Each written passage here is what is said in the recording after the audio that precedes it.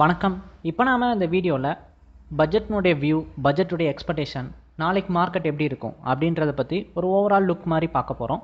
இது பார்க்குற மூலிமா உங்களுக்கு நாளைக்கு கொஞ்சம் ட்ரேடிங்க்கு ஒரு யூஸ்ஃபுல்லாகவும் இருக்கும். இல்லாட்டினா நீங்கள் கொஞ்சம் மார்க்கெட் அப்சர்வ் பண்ணுறதுக்கு, பட்ஜெட்டை பார்க்குறதுக்கு, ஸ்டாக் மூவ் பண்ணிட்டாச்சுன்னா இது என்ன மூவ் ஆச்சு, அதனுடைய வியூஸ்லாம் என்ன அப்படின்றத பற்றி உங்களுக்கு ஒரு முன்னாடியே ஒரு ஐடியா மாதிரி இருக்கும். அவங்க சொன்னதுக்கு முன்னாடியே நீங்கள் கொஞ்சம் ப்ரிப்பேர் ஆன மாதிரியும் வந்து இருக்கும். இந்த வீடியோ பார்க்குற மூலிமா உங்களுக்கு ரொம்ப ஹெல்ப்ஃபுல்லாக இருக்கும்.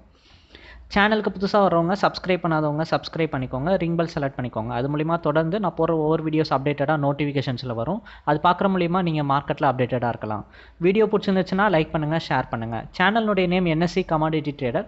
அது செலக்ட் பண்ணிங்கன்னா ஹோம் பேஜ் லோட் ஆகும். ஹோம் பேஜில் நிறையா strategy orient, indicator orient videos add பண்ணியிருக்கோம். அது பார்க்குற மூலிமா உங்களால் மார்க்கெட்டில் அப்டேட்டடாக இருக்கலாம். வீடியோ பிடிச்சிருந்துச்சுன்னா லைக் பண்ணுங்கள், ஷேர் பண்ணுங்கள்.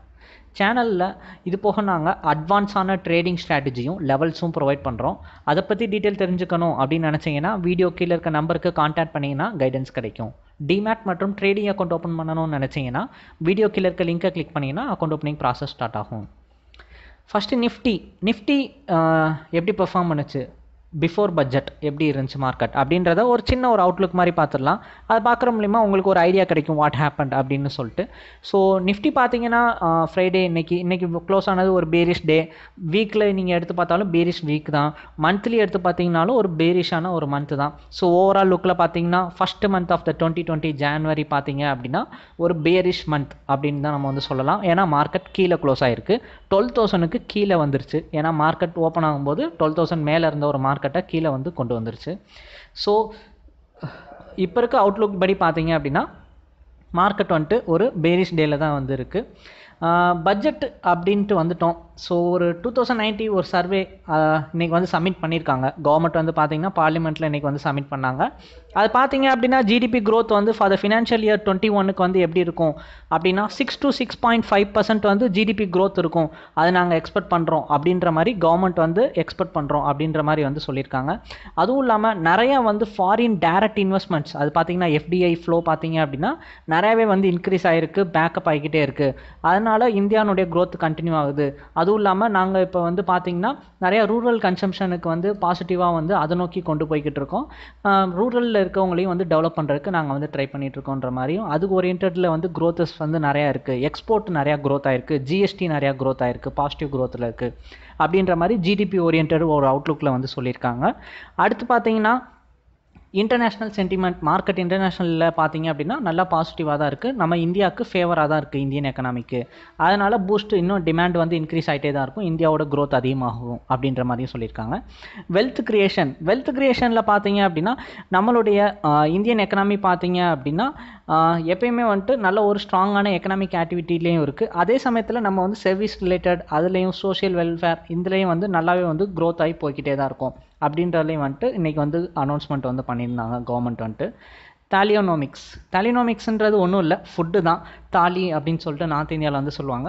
அந்த ஃபுட்டு இப்போ காமன் மேன் ஒருத்தவங்களுடைய இது பார்த்தீங்க அப்படின்னா முன்னே இருந்ததை விட இப்போ கொஞ்சம் டிக்ரீஸ் ஆகிருக்கு. முன்னாடி 2015-16 கம்பேர் பண்ணும்போது இப்போ அதனுடைய ப்ரைஸ் வந்து கம்மியாயிருக்கு அப்படின்ற மாதிரி சொல்லியிருக்காங்க. பட் லாஸ்ட்டு ஒரு 2-3 மந்த்ஸ் பார்த்தீங்க அப்படின்னா அகெயின் வந்து ப்ரைஸ் வந்து இன்க்ரீஸ் தான் வந்து ஆயிருக்கு. 2019-20 ஃபினிஷிங்கில் பார்த்தீங்க அப்படின்னா உங்களுக்கு கொஞ்சம் இன்க்ரீஸ் ஆகிருக்கு. பட் ஒரு ஆவரேஜ் மேனுடைய காஸ்ட்டு ஹவுஸ் ஹோல்டிங்க்கு பார்த்தீங்க அப்படின்னா 11,000 வந்து தேவைப்படுது ஒரு வருஷத்துக்கு, வெறும் ஒரு ஃபுட்டு இது பண்ணுறதுக்கு ஆவரேஜ் மேனுக்கு அப்படின்ற மாதிரி. அவங்க வந்து ஒரு வெஜிடேரியன் அப்படின்றதுக்கு வந்து அவங்க வந்து சொல்லியிருக்காங்க. அந்த வெஜிடேரியன் அது பார்த்தீங்க அப்படின்னா இயர்னுடைய எண்டில் பார்க்கும்போது 12,000 கிட்டக்க ஆவரேஜாக வந்து இருக்குது அப்படின்ற மாதிரியும் வந்து சொல்லியிருக்காங்க. ஸோ ஃபுட்டை பேஸ் பண்ணியும் வெல்த் கிரியேஷனுக்கு நாளைக்கு நிறையா ஐடியாஸ் வந்து கொடுக்குறதுக்கு அதிக சான்சஸ் இருக்குது. கன்சம்ஷனில் வந்து பார்த்திங்கன்னா நம்ம நிறையாவே க்ரோத் ஆகிருக்கோம், நிறையா கன்சியூம் பண்ண ஆரம்பிச்சிட்டோம் இப்போ நம்ம வந்துட்டு. அதே மாதிரி FDI FPI இன்வெஸ்ட்மெண்ட் இது பார்த்தீங்க அப்படின்னா லாஸ்ட் இயரில் 24.4 பில்லியன் ஃபஸ்ட்டு 8 மந்த்ஸ்லையும் நெக்ஸ்ட் 4 மந்த்ஸில் 12.6 பில்லியனும் வந்து பார்த்தீங்க அப்படின்னா ரெஸ்பெக்டிவாக பார்த்தீங்கன்னா இன்வெஸ்ட்மெண்ட் பண்ணியிருக்காங்க. இது பார்த்தீங்கன்னா ப்ரீவியஸை விட நல்லாவே வந்து அவுட்ஃப்ளோ வந்து வந்திருக்கு. ஸோ இது பார்க்கும்போது நம்மளுடைய FPI இன்வெஸ்ட்மெண்ட்ஸ் வந்து நல்லாவே வந்து ஃபாரின் போர்ட்ஃபோலியோ இன்வெஸ்ட்மெண்ட் வந்து நல்லா வந்து க்ரோத் ஆகிக்கிட்டே தான் இருக்குது. டிவெஸ்ட்மெண்ட் பார்த்தீங்க அப்படின்னா உங்களுக்கு வந்துட்டு கவர்மெண்ட்ஸ் வந்து நிறையாவே வந்துட்டு பார்த்தீங்கன்னா அவங்களுடைய கவர்மெண்ட் ஸ்டேக் செல் பண்ணுறது, கார்ப்பரேட்டுக்கு வந்து இது பண்ணுறது, இண்டிபெண்டன்ட் போர்டு அப்ரூவ் பண்ணி அதனுடைய கவர்மெண்ட் ஸ்டேக்கை இது பண்ணுறாங்க. ஸோ இந்த மாதிரி நிறைய விஷயங்கள் வந்து கவர்மெண்ட் கண்டினியூவாக வந்து பண்ணிக்கிட்டே இருக்குது.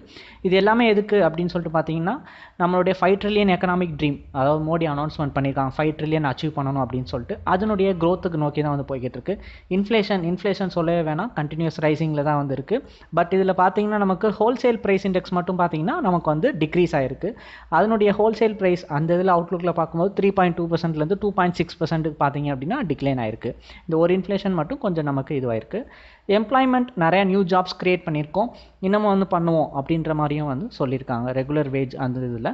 அடுத்து பார்த்தீங்க அப்படின்னா மெயினானது ஜிஎஸ்டி, நாட்டினுடைய வருமானம். ஸோ ஜிஎஸ்டி கலெக்ஷன் பார்த்தீங்கன்னா 4.1% வந்து க்ரோத் ஆயிருக்கு அப்படின்ற மாதிரி வந்து சொல்லியிருக்காங்க. ஸோ ஓவரால் லுக்கில் பார்த்தீங்கன்னா ஜிஎஸ்டி நல்ல ஒரு க்ரோத்திங்கில் தான் வந்து போய்கிட்டு இருக்கு அப்படின்ற மாதிரியும் வந்து சொல்லியிருக்காங்க. அடுத்து பட்ஜெட் எக்ஸ்பெக்டேஷன்ஸ் என்னென்னலாம் எக்ஸ்பெக்ட் பண்ணலாம் மார்க்கெட்டில். நெக்ஸ்ட் பார்த்தீங்கன்னா டேக்ஸ் ரிலீஃப், அதாவது நாளைக்கு முக்கியமாக பார்த்தீங்கன்னா இதெல்லாம் வந்து எக்ஸ்பெக்டேஷன். நாளைக்கு இதை பற்றி கண்டிப்பாக அனௌன்ஸ் பண்ணுவாங்க அப்படின்றத விட நாளைக்கு இது வந்து பண்ணுறதுக்கு அதிக சான்சஸ் இருக்குது அப்படின்ற மாதிரி தான் வந்து இது வந்து. ஸோ எக்ஸ்பெக்டேஷன்ஸ் பார்த்தீங்க அப்படின்னா முக்கியமானதாக பார்க்கப்படுது பெர்சனல் டேக்ஸ், அதாவது ஒரு மனிதன் ஒரு வருடத்தின் வருமானத்திலிருந்து வருமான வரி செலுத்துகிறோம். ஸோ இந்த டேக்ஸ் பெர்சனல் டேக்ஸ் பார்த்தீங்க அப்படின்னா ரெடியூஸ் ஆகும் அப்படின்ற மாதிரி நிறையா வந்து ஹோப்பில் இருக்காங்க.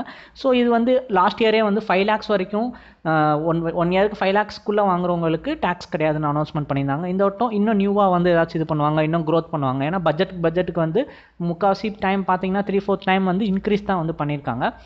படிப்படியாக 1 lakhல இருந்தது இன்றைக்கி பார்த்தீங்கன்னா 5 lakhக்கு வந்து வந்திருக்கு. ஸோ இந்த மாதிரி இது இன்க்ரீஸ் ஆகும். இது மூலிமா டேக்ஸ் பெனிஃபிட்ஸ் வந்து காமன் மேனுக்கு கிடைக்கும். ஏன்னா காமன் மேன்கிட்ட ஃபண்ட் இருந்தால் தான் வந்துட்டு அவனால் அதிக பர்ச்சேஸ் அண்ட் சோல்ட் பண்ண முடியும். அது பண்ணால் தான் வந்து அவனால் க்ரோத், எக்கனாமி வந்து க்ரோத் ஆகும். ஸோ காமன் மேனுக்கு ஃபண்டு வேணும் வாங்குறதுக்கு அப்படின்றத கன்சிடர் பண்ணி பர்சனல் டேக்ஸ் ரெடியூஸ் பண்ணுவாங்க அப்படின்ற மாதிரி நிறைய பேர் வந்து சொல்கிறாங்க. அடுத்து ரொம்ப முக்கியமான ஒரு விஷயம் லாங் டேர்ம் கேபிட்டல் கெயின்ன்றது பார்த்தீங்க அப்படின்னா ரீசெண்டாக வந்து இது பண்ண ஆரம்பித்தாங்க. 10% கிட்டக்க நம்ம வந்து டேக்ஸ் வந்து கொடுக்கணும் அப்படின்ற மாதிரி. ஸோ அதுவும் டிவிடெண்ட் டிஸ்ட்ரிபியூஷன் டேக்ஸ் இது ரெண்டுமே வந்து ரெடியூஸ் பண்ணுவாங்கன்ற மாதிரி. இதெல்லாம் பண்ணாங்க அப்படின்னா மார்க்கெட் செம பாசிட்டிவாக இருக்கும், செம்மையாக க்ரோத் ஆகும். இதெல்லாம் அனௌன்ஸ்மெண்ட் பண்ணாங்க. லாங் டேர்ம் கேபிட்டல் கெயின் முக்கியமானது, அது அனௌன்ஸ்மெண்ட் பண்ணாங்கன்னா மார்க்கெட் ஏறும். ஸோ ரொம்ப ஒரு முக்கியமான ஒரு விஷயம். ஸோ அது அனௌன்ஸ்மெண்ட் பண்ணாங்கன்னா கண்டிப்பாக மார்க்கெட் பாசிட்டிவ் நோக்கி தான் வந்து போகும். அடுத்து இது இம்ப்ளிமெண்ட் பண்ணுறது மூலிமா யார் யாருக்கு ரொம்ப பெனிஃபிட் ஆகும்னா எம்என்சி, ஐடி, ஆட்டோ, மெட்டல் இவங்க எல்லாருக்குமே வந்து நல்ல ஒரு பெனிஃபிட்ஸ் வந்து கிடைக்கும். முக்கியமாக காமன் மேனுக்கு வரும். காமன் மேன் வந்து இதில் எல்லாம் வந்து ஸ்பெண்ட் பண்ணுவாங்க, ஆட்டோ வாங்குவாங்க, லைக் ஆட்டோ செக்டாரில் இருக்க கார்ஸ் அது ரிலேட்டட்லாம் வாங்குவாங்க, அந்த மாதிரி வந்து சொல்கிறாங்க. ஃபிஸ்கல் டெஃபிசிட் பார்த்தீங்க அப்படின்னா டார்கெட் ரேஞ்ச் வந்து 3.3 வரைக்கும் இருக்கும் அப்படின்ற மாதிரி எக்ஸ்பெக்டேஷன்ஸ் வந்து இருக்குது. பட் இது 3.8 போச்சு அப்படின்னா நல்ல ஒரு பாசிட்டிவாக தான் இருக்கும். லாங் டேர்ம் இதுக்கு க்ரோத் ஆகும், நல்லா க்ரோத் ஆகுன்ற மாதிரி தான் வந்து நிறைய பேர் வந்து சொல்கிறாங்க. இது வந்துச்சு அப்படின்னா நிறையா ஓவரால் மார்க்கெட்டுக்கும் வந்து நல்ல ஒரு லோ ஃபிஸ்கல் டெஃபிசிட் இருக்க பட்சத்தில் பப்ளிக் செக்டார் பேங்க்குக்கும் ஓவரால் மார்க்கெட்டுக்கும் வந்து நல்லாயிருக்கும். அதே ஹை ஃபிஸ்கல் டெஃபிசிட்டாக இருந்துச்சு அப்படின்னா அது வந்து பார்த்திங்கன்னா பாண்ட் ஈல்டு வந்து ஏற ஆரம்பிச்சிடும். ஒன்று பேங்க் ரைஸ் ஆகும், இல்லாட்டி பாண்ட் ஈல்டு வந்து ரைஸ் ஆகும். ஸோ ஹையா லோவா அப்படின்றத பொறுத்தும் வந்து இருக்குது. அடுத்து ரூரல் ஓரியன்டும் வந்து பார்த்திங்கன்னா ஃபார்மர்ஸ்னுடைய இன்கம்க்கும் அவங்களுடைய டார்கெட் அச்சீவ் பண்ணுறதுக்கும் வந்து நிறையா மெஷர்மெண்ட் வந்து நாளைக்கு அனௌன்ஸ்மெண்ட் பண்ண போகிறாங்க அப்படின்றது வந்து முன்னாடியே பரவலாக ஒரு நியூஸாக இருந்துச்சு. ஸோ கண்டிப்பாக ரூரலுக்கு ஏதாச்சும் ஒரு நியூஸஸ் வந்து சொல்லுவாங்க. அடுத்து பார்த்திங்கன்னா ஹவுசிங் ரொம்ப முக்கியமான ஒரு விஷயமா ஏன் பார்க்கப்படுது. ஏன்னா வருஷம் எப்பயுமே இன்ஃப்ராஸ்ட்ரக்சர் அப்படின்ற ஒரு கான்செப்ட் பார்த்தீங்க அப்படின்னா எப்பயுமே இன்ஃப்ராஸ்ட்ரக்சர் வந்து நல்ல ஒரு ரைசிங்கில் போய்கிட்டு இருக்கக்கூடிய ஒரு செக்டர். ஸோ கண்டிப்பாக இன்ஃப்ராஸ்ட்ரக்சர் பார்த்தீங்கன்னா அது ரிலேட்டடாக எப்பயுமே கவர்மெண்ட் பாசிட்டிவான நியூஸஸ் வந்து கொடுத்துருக்காங்க. இன்ஃப்ராஸ்ட்ரக்சர்னாலே எல்என்டி, டிஎல்எஃப், அப்புறம் நமக்கு வந்து கேனால் கன்ஸ்ட்ரக்ஷன் இந்த மாதிரி நிறையா இருக்குது. ஸோ இவங்களாம் பில்டர்ஸ்னால் அவங்களுக்கு கீழே சிமெண்ட் செக்டரே இருக்குது. அல்ட்ராடெக் சிமெண்ட்டு, அடுத்து பார்த்தீங்கன்னா ஸ்ரீ சிமெண்ட்டு, ராம்கோ சிமெண்ட், இந்த மாதிரி சிமெண்ட் செக்டர் இருக்குது. இப்படியே ஒரு இன்ஃப்ராஸ்ட்ரக்சர்னு எடுத்தோன்னா அது ரிலேட்டடாக இருக்க எல்லாருக்குமே பெனிஃபிட், அது ரிலேட்டடாக இருக்க கம்பெனிஸ் எல்லாத்துக்கும் பெனிஃபிட். கவர்மெண்ட் அதை இம்ப்ளிமெண்ட் பண்ணிச்சுன்னா கவர்மெண்ட் யாருக்கு தராங்களோ அந்த கம்பெனிக்கு பெனிஃபிட். அதே ஒரு காமன் மேனுக்கு வரையில் மொத்த இந்தியாவில் இருக்க நல்ல கம்பெனிஸ் எல்லாத்துக்குமே வந்து பெனிஃபிட் ஆகும். ஸோ அந்த மாதிரி தான் வந்து affordable housing and greater allocation under அப்படின்ற மாதிரி சொல்லியிருக்காங்க. அஃபோர்டபுள் ஹவுசிங்காண்டி முக்கியத்துவம் கொடுத்து அதுக்கு வந்து லோன் இன்ட்ரெஸ்ட் வந்து இது பண்ணுவோம் கரண்ட் லெவலை விட அப்படின்ற மாதிரி எக்ஸ்பெக்டேஷன்ஸ் இருக்குது. பட் நாளைக்கு என்ன மாதிரி அனௌன்ஸ்மெண்ட் வரப்போகுதுன்றதை நாளைக்கு பார்த்தா தான் வந்து தெரியும். அதே மாதிரி ஆட்டோ செக்டாரும் பார்த்தீங்கன்னா BS6 வெஹிக்கிள்ஸ் கண்டினியூஸாக பண்ண ஆரம்பிச்சிட்டாங்க. ஏப்ரலுக்கு அப்புறம் ஒன்லி BS6. ஸோ இது மூலிமா பொல்யூஷன்ஸ் கண்ட்ரோல் ஆகும், இன்னும் நிறையா இம்ப்ரூவ்மெண்ட்ஸ்லாம் வந்து நடக்கும். ஸோ இது மூலிமா வந்து பார்த்தீங்கன்னா நிறையா OEM vehicles, electric orient vehicles இதெல்லாம் வரும் அப்படின்ற மாதிரி வந்து சொல்கிறாங்க. இதெல்லாம் நடந்துச்சு அப்படின்னா ஆட்டோ செக்டாருக்கும் ஒரு சின்ன பூஸ்டப் கொடுத்த மாதிரியாக இருக்கும். சின்ன பூஸ்ட் கொடுத்தாலே ஆட்டோ செக்டார் சொல்ல வேணாம், நல்லாவே வந்து வேகமாக பறக்க ஆரம்பிச்சிடும். ஸோ இன்ஃப்ராஸ்ட்ரக்சர் இதுதான் வந்து ஒரு முக்கியமான விஷயமா வந்து பார்க்கப்படுது. ஓகே, பட்ஜெட்டினுடைய எக்ஸ்பெக்டேஷன்ஸ் அது எப்படி இருக்கும் அப்படின்றதெல்லாம் பார்த்துட்டோம். இப்போ மார்க்கெட்னுடைய லாஸ்ட் 10 இயர் மூவ்மெண்ட்ஸ் பார்த்துடலாம் ஒரு ஃபைனலாக. ஏன்னா இது தெரிஞ்சுக்கிட்டீங்க அப்படின்னா உங்களுக்கே வந்துட்டு ஒரு ஐடியா கிடைக்கும் எவ்வளோ தான் போகும் மார்க்கெட் அப்படின்ட்டு. பட்ஜெட் ஒரு லாஸ்ட் 10 இயர்ஸில் எக்கனாமிக் சர்வே அதாவது பட்ஜெட் சமயத்தில் என்ன மாதிரி மூவ்மெண்ட் இருக்குது, 5 நாள் முன்னாடி 5 நாளுக்கு அப்புறம். பட்ஜெட் பார்த்தீங்க அப்படின்னா முக்கால்வாசி பார்த்தீங்க அப்படின்னா பட்ஜெட் அன்னைக்கு முக்கால்வாசி மார்க்கெட் நெகட்டிவாக தான் வந்து க்ளோஸ் ஆகிருக்கு. அடுத்து பார்த்தீங்க அப்படின்னா உங்களுக்கு வந்துட்டு பட்ஜெட்டு அதுக்கு 5 நாள் முன்னாடி பார்த்தீங்கன்னாலும் நிறையா டைம் வந்து மார்க்கெட் நெகட்டிவாக க்ளோஸ் ஆகிருக்கு. நெகட்டிவாக க்ளோஸ் ஆகிருக்க 3/4 டைம் பார்த்தீங்க அப்படின்னா அதுக்கு ஆப்போசிட் டைமில் மார்க்கெட் வந்துட்டு ஒரு டைம் மட்டும் பார்த்தீங்க அப்படின்னா உங்களுக்கு வந்து மார்க்கெட் வந்து அடுத்த 5 நாள் பட்ஜெட்டுக்கு அப்புறம் 5 நாள் பார்த்தீங்க அப்படின்னா ரொம்பவே வந்து நெகட்டிவாகவும் வந்து க்ளோஸ் ஆகிருக்கு. பட் மார்க்கெட் பார்த்தீங்க அப்படின்னா 3/4 வந்துட்டு நெகட்டிவாக இருந்துச்சு போன வாரம் அப்படின்னா அடுத்து பட்ஜெட்டுக்கு அடுத்த வாரம் பாசிட்டிவாக தான் இருக்குது. ஸோ இந்த மாதிரி அவுட்லுக் வச்சு பார்க்கும்போது மார்க்கெட் வந்து ஏன்னா லாஸ்ட் வீக் ஃபுல்லாக நெகட்டிவ் தான். ஸோ அப்படி பார்க்கும்போது மேபி பட்ஜெட்டுக்கு அப்புறமா நெக்ஸ்ட் வீக் பார்த்தீங்க அப்படின்னா பாசிட்டிவாக இருக்கும் அப்படின்ற மாதிரி தான் வந்து நிறைய பேரோட எக்ஸ்பெக்டேஷன். மேக்ஸிமம் நாளைக்கு பட்ஜெட் அனௌன்ஸ்மெண்ட் பண்ணோன்னே தெரிஞ்சிடும் அடுத்த 1 வீக் எப்படி இருக்கும், நிஃப்டி ஏறுமா இறங்குமா, நியூ ஹை போகுமா போகாதா, இல்லை இவங்க அனௌன்ஸ்மெண்ட் பண்ண போகிறதுல long term capital gain benefit இந்த மாதிரி பெனிஃபிட்ஸ்லாம் இல்லை அப்படின்னா கண்டிப்பாக மார்க்கெட் வந்துட்டு கீழே தான் வந்து போகும். ஸோ இந்த மாதிரி விஷயங்கள்லாம் இருக்கிறதுனால பட்ஜெட் கவனிங்க. அதை கவனிச்சிங்கனாலே உங்களுக்கே வந்து ஒரு ஐடியா கிடைக்கும் என்ன பண்ணலாம் அப்படின்னு சொல்லிட்டு. ஓகேங்களா. நிஃப்டி 12,000. ஸோ மார்க்கெட் வந்து ஒரு டிப்ஸ் மாதிரி சொல்லணும் அப்படின்னா நாளைக்கு எப்படியும் கேப் டவுன் இருந்துச்சு அப்படின்னா மார்க்கெட் அப்படியே ஃப்ளாட்டாக தான் நிற்கும். 11 o'clock வரைக்கும் பெரிய மூவ்மெண்ட் இருக்காது. 11 o'clock அப்புறம் தான் ஒரு ஹெவி வால்டைல் இருக்கும். வாலடைல் இருக்கும்போது அவங்க இன்ஃப்ராஸ்ட்ரக்சர் ஒரு பேர் சொல்லும் போதே ஹெவி மூவ்மெண்ட் கொடுக்கும். பட் நீங்கள் அதுக்கு ஃபேக்காக ஏமாந்துட்டு போய் வாங்கிடாதீங்க. ஒரு நியூஸ் அவங்க சொல்கிறாங்கன்னா அந்த நியூஸை நீங்கள் கன்ஃபார்ம் பண்ணிக்கோங்க. பெனிஃபிட்டான பாசிட்டிவான நியூஸா நெகட்டிவ் நியூஸா அப்படின்றத கன்ஃபார்ம் பண்ணதுக்கப்புறமா என்ட்ரி எடுங்க. ரிஸ்கி ட்ரேடர்ஸ், அதாவது என்னால் கொஞ்சம் ரிஸ்க் எடுக்க முடியும், இவ்வளோ ரிஸ்க் எடுக்க முடியும் அப்படின்றவங்க மட்டும் எய்ம் பண்ணிவிட்டு என்னால் இவ்வளோ ரிஸ்க் எடுக்க முடியுன்றவங்க மட்டும் ட்ரேட் பண்ணுங்கள். சேஃபாக பண்ணணும்னு நினைக்கிறவங்க வாட்ச் பண்ணுங்கள், லேர்ன் பண்ணுங்கள். நெக்ஸ்ட் இயரில் நீங்கள் பண்ணலாம் பட்ஜெட்டில். ஏன்னா அடுத்த ட்ரேடிங் டே கண்டிப்பாக இருக்கும் உங்களுக்கு. இது போக நாங்கள் அட்வான்ஸான ட்ரேடிங் ஸ்ட்ராட்டஜியும் லெவல்ஸும் ப்ரொவைட் பண்ணுறோம். அதை பற்றி டீட்டெயில் எதுவும் தெரிஞ்சுக்கணும் அப்படின்னு நினச்சிங்கன்னா வீடியோ கீழே இருக்க நம்பருக்கு கான்டாக்ட் பண்ணிங்கன்னா கைடன்ஸ் கிடைக்கும். டிமேட் மற்றும் ட்ரேடிங் அக்கௌண்ட் ஓப்பன் பண்ணணும்னு நினச்சிங்கன்னா வீடியோ கீழே இருக்க லிங்க்கை கிளிக் பண்ணிங்கன்னா அக்கௌண்ட் ஓப்பனிங் ப்ராசஸ் ஸ்டார்ட் ஆகும்.